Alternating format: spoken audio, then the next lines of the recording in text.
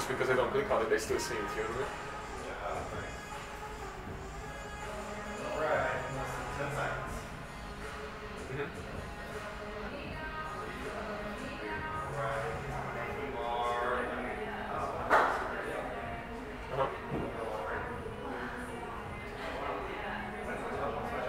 Yeah. Yeah. Well, not really anymore, but before, yeah. So yeah, because they are the leads, of course, they are cold leads, and that's what you need to. So you need to create like a sales process, meaning like you need to analyze the clients who are coming in and how long they stay, why, and then I would recommend that you survey them or at least call them and ask them questions. Why did you leave? And if you have somebody else who could do that, that's better, because I don't call. So for example, if a trainer trains somebody, I won't let that trainer, of course, do that, but somebody else will call them back and do that for them. So because they wouldn't tell you in your face, but they will tell you to somebody else, and then just start building on it, because they will say stuff like, "Oh, I don't think it works," and then you will need to find out why do you don't think it works, and then you need to build something, on it, that why they think it doesn't work, and it could be just little things, like it could be just very small things, and it's so easy to fix, and then your retention will change like crazy. Ours changed like crazy too when we started doing our ads, and first I was worried too. The first 6 months I was like, actually not 6 months, I said the first 3 months I was like, shit, I mean these clients are coming and leaving. But then it turned out to be good once we fixed that issue.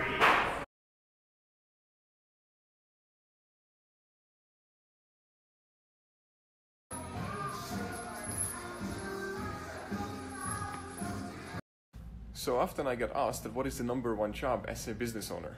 And the number one job is, as a business owner, is to lead and coach your team, and basically to be a quitter, because as soon as you quit, you can actually focus more on leading.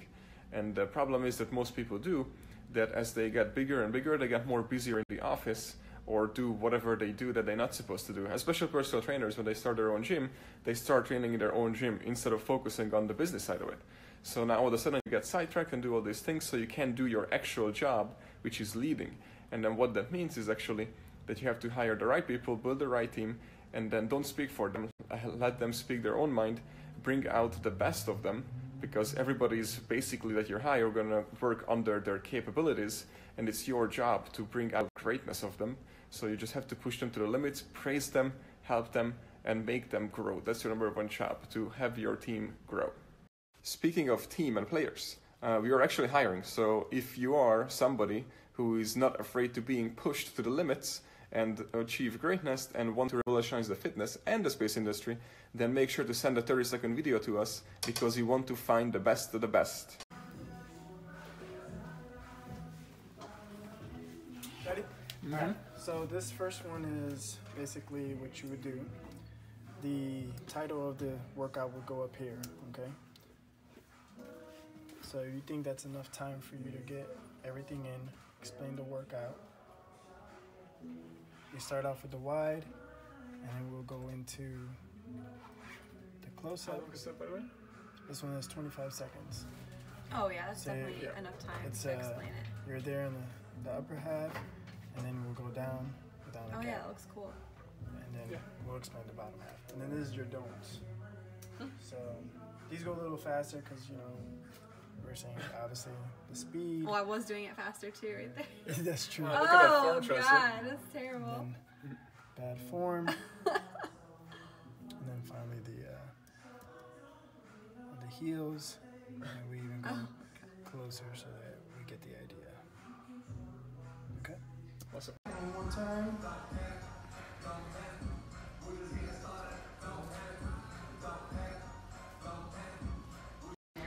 Behind the scenes. Lizzie, you are up. Lizzie. Action. Yeah. Oh yeah.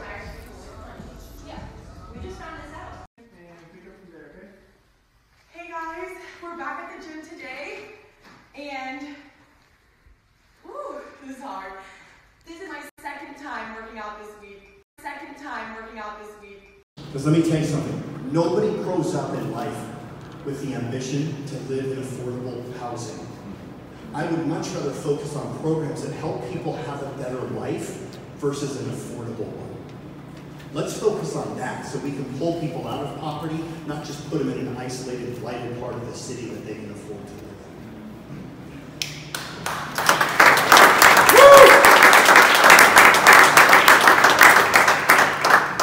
I'm also going to fight like hell for the homeless. I have a 4-step plan that's going to get these guys off the streets, get them back to work, get them the medical health care they need, and find a path to health again. I also want, and I will, if I have to go to every city in the state of Florida and knock on the door of every single mayor, I'll do it to win them over and get them to sit by my side so we can go to our governor and put the pressure on him or her to go straight to the top and lift the embargo on Cuba. Yes. Lifting the embargo for Cuba is not only good for Tampa, it's great for the state of Florida, and frankly, it's what America needs to be safe. It is in our best interest to make sure we have an interest in Cuba, and I'll do whatever it takes to make sure that embargo gets lifted. I can't do it on my own, but with the mayors in the state of Florida, we can put the pressure on our government. We absolutely can. Yeah. And lastly, I will work so hard to get the city council and the county commissioners to start playing in the same damn sandbox together. It's time they put their crap aside and start working as a team. Yep. I hope you see fit to make me your mayor. If you do, I will be the best damn employee you've ever hired.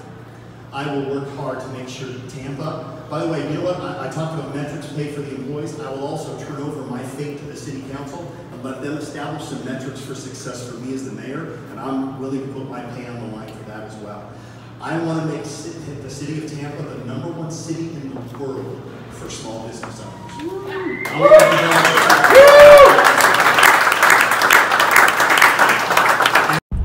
Happy Monday, everyone. Have you guys realized that on Monday everybody's hustling, and then Tuesday, Wednesday, Thursday they slowly slow down, and then Friday they want to kill themselves? Or in the gym too. It's like you go into the gym on a Monday and it's busy, and then everybody's doing bench press. It's like the National Bench Press Day is on Monday. So why don't you actually pace yourself and work every day and not just like hustle one day out of the week? Do the 20-mile march instead of trying to just kill yourself on the first day. You know, if you actually have a plan, what you're going to do for the week, for the day, for the month, for the year, for the quarter, whatever, then you don't have to kill yourself on the first day of each week, and then the next day you're just gonna say, oh, I will just do it tomorrow. That's what most people do. So what you need to do is actually plan ahead, and each day needs to be planned out, and then you just do what you planned. When you accomplish that, you do whatever you want to do. You don't have to kill yourself on the first day, first week, first month, whatever. Just make sure you plan it out, accomplish that, and then there is always the next day, and then do it then.